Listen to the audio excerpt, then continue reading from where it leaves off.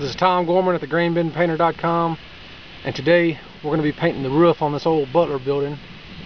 Just had a plain steel roof on it. It was getting pretty rusty, and we're going to be painting it blue to match this gentleman's other Horton shed. You can see the new doors, and we're going to match the roof on this old one.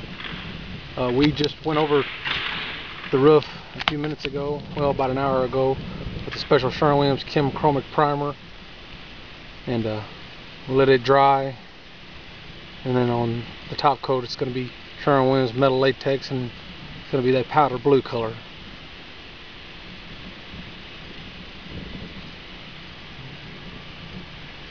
You can already see a big difference in the roof.